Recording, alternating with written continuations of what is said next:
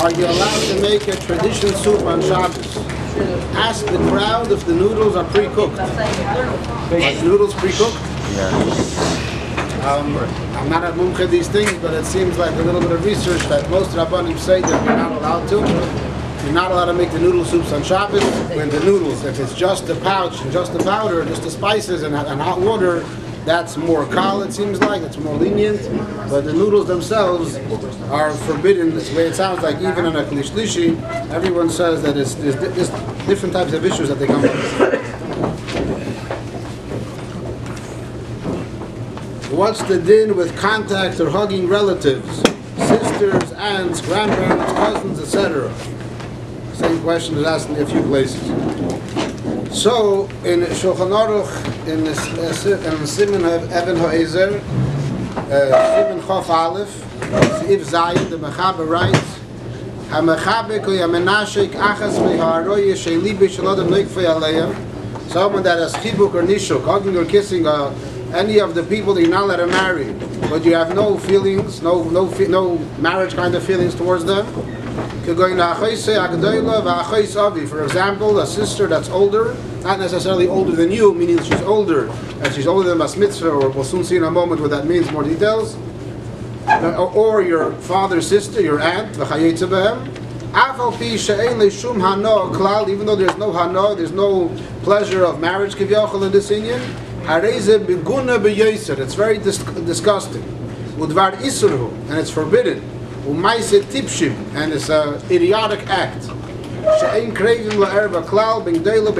should not get close to any kind of erva, whether she's old or young.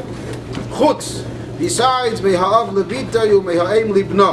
father to his daughter or a mother to her son, and he has a few more details about that, about even a father and a daughter and a mother and a son. It depends to what age, but says even when they're older, there's no problem of chibuk v'nishuk. And the Sifkat, the Chelkas Mechayki Sifkat and Yud, and also the Beishmul Sifkat and Yudalid discuss grandparents, and they say the same thing applies to grandparents, that it's also okay as long as it's Shem Shamayim. So hugging a grandmother or a grandfather hugging a granddaughter is okay. And he also says, V'hu adin la'achai seiktan, also a younger sister. And he has more details regarding what's the age of the younger sister that is considered okay. So he says if it's a 3-year-old sister, that's what it says here in the Shulchan Aruch. Igros Moshe, Rav Moshe Feinstein, in Yeridei Chelik Beis, Siman Kuf Lamed Zayin. So he also summarizes the same halachos, and he says the heter is only a father to a daughter and a granddaughter, or a mother to a son and a grandson, and then he says when it comes to a niece or it comes to a first cousin, it's Isur Gomor. And you have to be moiche because a person does have taiva or hirur and such relatives, so it is forbidden completely. Regarding a sister and an aunt, so he brings what we from the Shulchan Aruch, what we just said, that it's meguna b'yosed, it's disgusting, and it's forbidden, and it's an idiotic act. And he says at the end of the day, even though these are such harsh lashonos, the fact that it wasn't put in the same category as the other one shows that it's not on the same level. And he continues weiter with a few stories in the Gemara, and the kids are regarding the ages.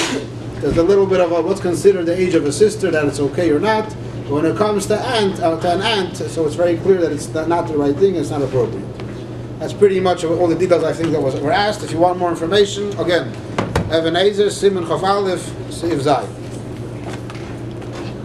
Why do yeshivas not have mandatory chess tournaments? And can we please have mandatory chess tournaments? Since the Rebbe played chess. Thank you. So I was thinking what's a good answer, and finally I came up with a good answer. Hasogas Gvul. There's already a yeshiva tournament now. There's a yeshiva chess camp. Whoever wants, you can sign up to chess camp. It's now this summer. It's every day for there's two sessions. I think a morning section and afternoon section with a Fury that's a chess professional, and I don't know what his prices are. He doesn't have prices, but he's a chess master and coaches and alazachen. So I'm not going to take away from his thing. Yeah, everyone hears. That's the only answer I came up with. We say that some Go'inim allow Chas Akum for only Shabbat, for Einik Shabbos. you need Lechem Mishnah. So if you have Pas Yisrael for Lechem Mishnah, can you then have Pas Akum for only Shabbos? Is Lechem Mishnah a part of your Einik Shabbos? If so, then we're saying that you can have Pas Akum for Lechem Mishnah. So, the Pas Akum questions you can always ask me in the Seder. It's not really necessary to ask it in the Q&A. But Bakoponim, the Pashtus, the whole heter for Pas Akum and Shabbos is there shouldn't be an element of tightness. There shouldn't be any kind of fasting and suffering. So therefore, in Bepashtus, if you have Lechem Mishnah that's Pas Yisrael, you would not be allowed to have Pas Akum for Shabbos because you already have you're already not fasting. So the element of Einik Shabbos, if you want to say that the Lechem Mishnah is part of Einik Shabbos or not, but the Pashtus, you would be forbidden to eat in that case Pas Akum. Another question of on Pas Akum. The Tur said that after 3 days of fasting, you're allowed to eat Pas Akum. This makes sense since after fasting, bread is very good for filling you and sustaining you. So why is it that for many years, I don't know about now, there was a rule that the day after Pesach you can go and buy and eat Pas Akum. You didn't fast, you ate the whole Pesach. You don't need bread, so why was your head given to do so? You can survive without it. So I think the Bacher is making a very big misunderstanding. The heter that the Tur writes, which we learned also in the other Rishonim, is regarding Pas Balabayis. Pas Balabayis, there was a heter that I eat after 3 days, because if a person was fasting, or according to other Rishonim, even if you don't actually fast for 3 days, you know that you're going to fast if you don't need to eat it now. The meaning that people would buy Pas from Goyim after Pesach was regarding Pas Palter, if I understand correctly. And the Meil, it's a whole different child, it's a whole different heter, as we learned in the Sugya. Pas Palter is a lot more kal, and it's nothing to do with sakona or in danger. Is there a difference between a song and a nigun, besides for it being holy? So the way I understand is there's in Hebrew the two words are nigun and shir.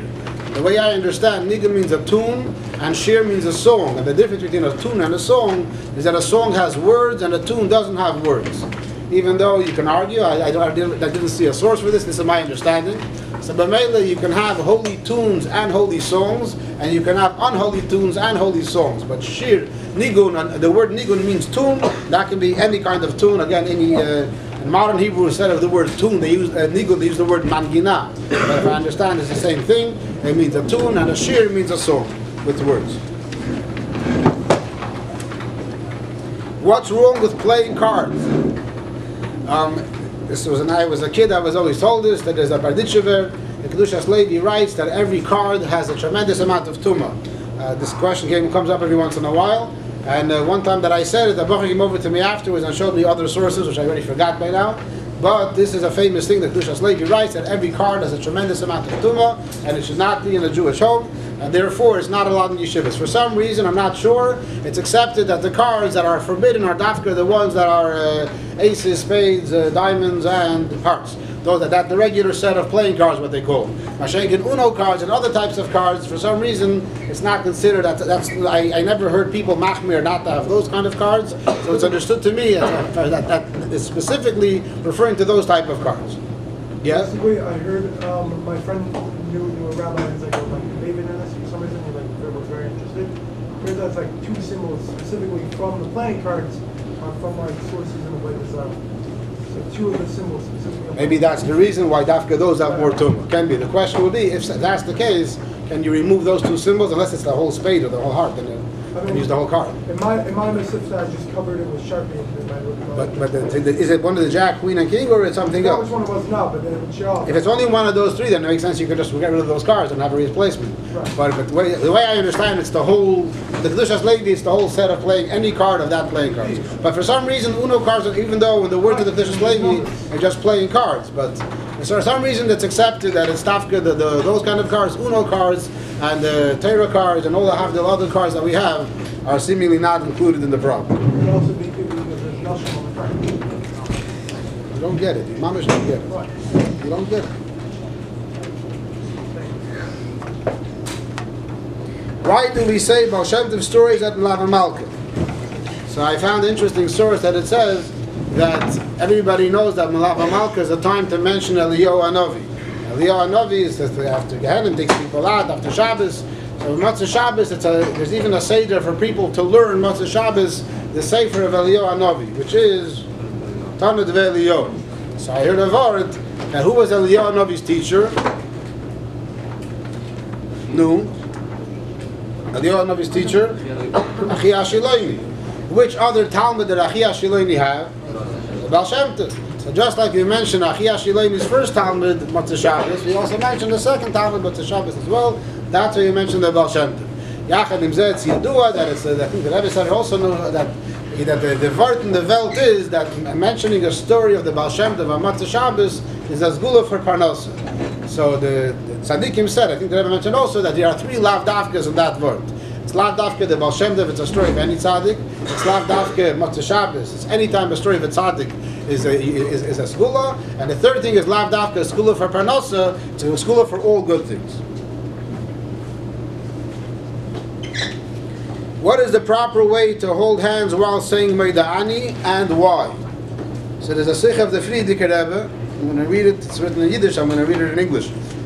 He writes, when I was a young child, as soon as I began to speak, my father, the Rebbe Rashab, told me, whatever question you have, you should come ask me. Even though I had specific people that were responsible for my education, nevertheless, my father, the Rebbe Rashab, told me, anything that you have what to ask, you should ask by me. When I was educated about saying Meida'ani, I was told to put my hands together, one hand to the other hand, and bend my head a little bit to say Meida'ani. When I got a bit older, but I was still a child, so I asked my father, the Rebbe Rashab, why is it that when you say Meida'ani, you have to put your hands one to the other and bend your head? So he answered me, the truth is you're not supposed to ask Farvos, you're not supposed to